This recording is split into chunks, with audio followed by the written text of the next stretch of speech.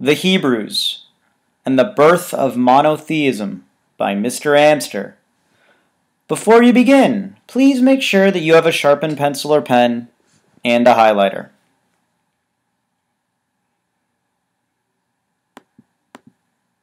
Hebrew vocabulary.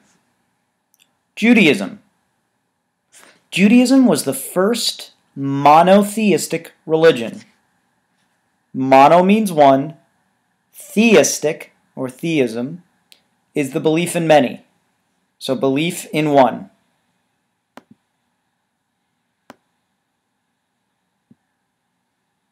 And there's your definition. Monotheism. Belief, theism, one.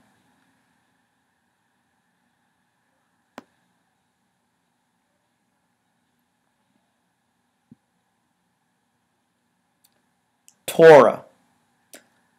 It is the Hebrew holy book, and it means God's teachings. There are 5 books in the Torah. These books make up the Old Testament. Please make a note of that now.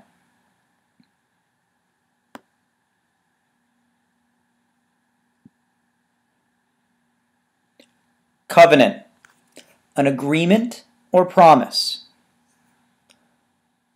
Abraham made a covenant with God.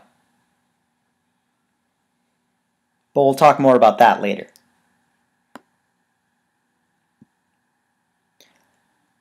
Descendant, the child, grandchild, and so on, of a person. You are the descendant of your parents.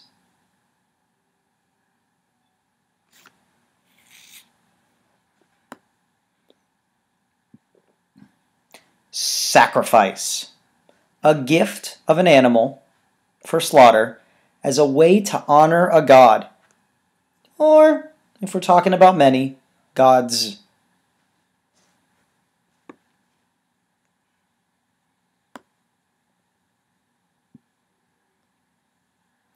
Prophet, a person who speaks or interprets for God to other people. This is a person who speaks, or people believe speaks, to them from God.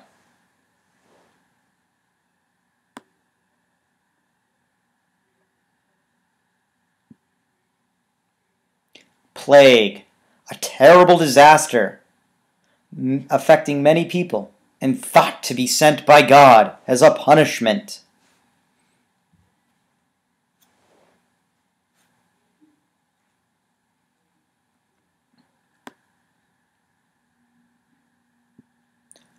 Exodus, the departure of the Hebrews from Egypt. It's also one of the books in the Torah that documents the Hebrews' departure from the land of Egypt.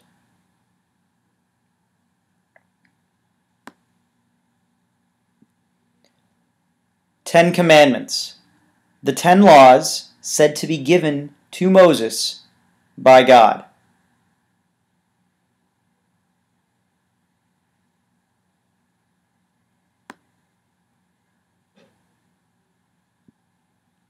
Sabbath, the 7th day of the week, to be used for rest and worship, according to one of the 10 Commandments.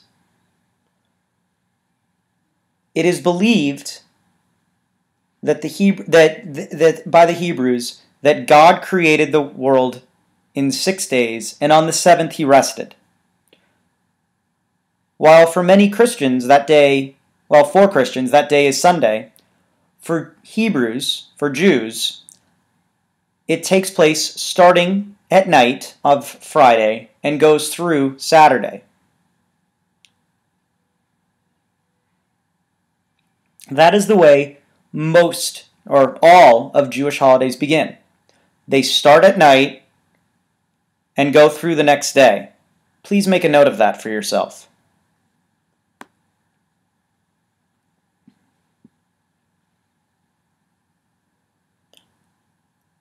Ark of the Covenant, a chest that held the Ten Commandments that was carried to Canaan. Do you remember the other name for Canaan? If you said Phoenicia, you're correct.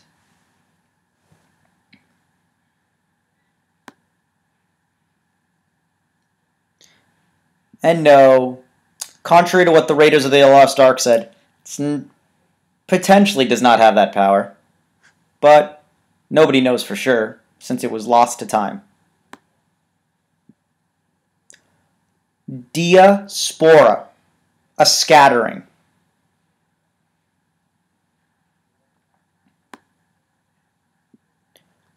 Rabbi, a religious teacher who studies and teaches others about Jewish law.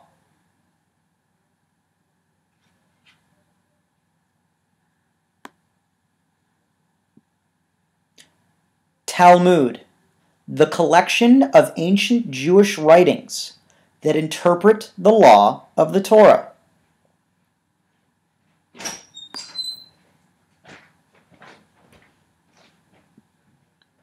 Gentile, a non-Jew. Yo. Synagogue, a place of Jewish worship. Similar to a temple or church or mosque. Please take a moment and pause the video if you need to finish up any writings. And please, of course, highlight all the new vocab words that you have learned.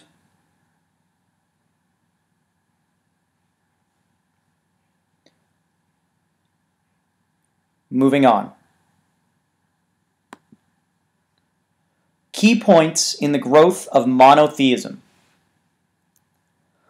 Around 1750, and we're not sure because it was never written down, and it was only spread by oral tradition. Please make a note of that.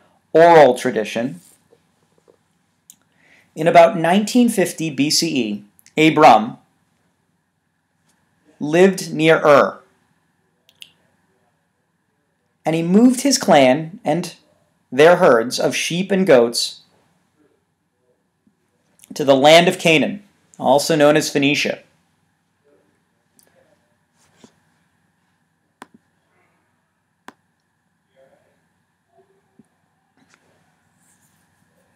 About 1800 BCE, a famine forces the Hebrews to Egypt, and according to Torah, they originally prospered.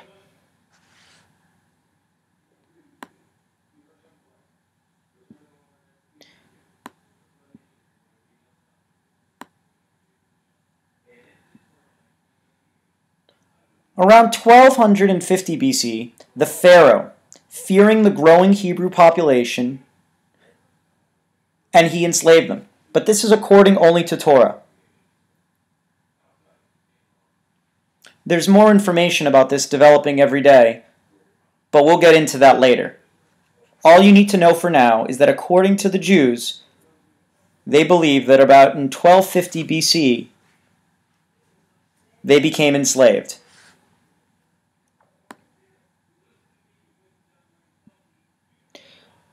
Unknown time, because we're not exactly sure when. Again, not written down. But at some point after the events of their supposed enslavement, Exodus from Egypt with Moses, where the Jews left Egypt and head to the Red Sea. This is that whole parting of the Red Sea thing.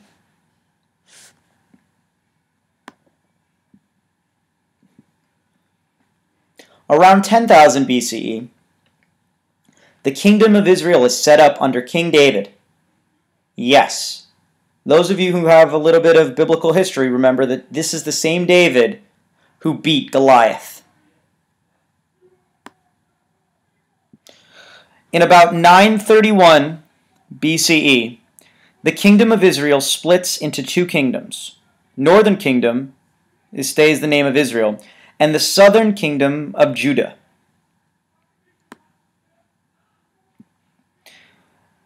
In about 722 BCE, Israel is conquered by the Assyrians.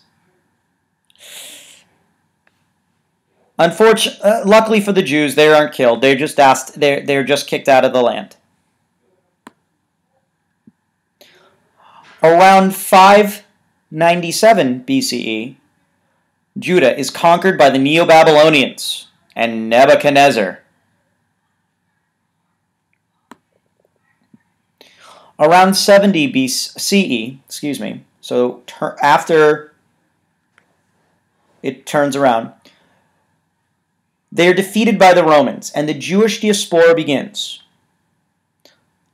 Can you think about what confrontation the Romans had with the Jews?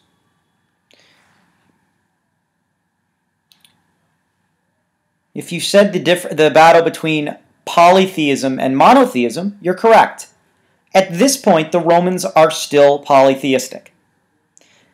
And although they are very considerate, usually, of people's religions, the Jews do not want to pray to their gods at all.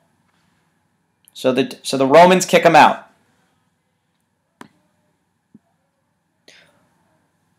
It takes another almost 1900 years before the Jews return and a new state of Israel is created.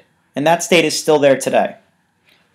Please take a moment and highlight Abram,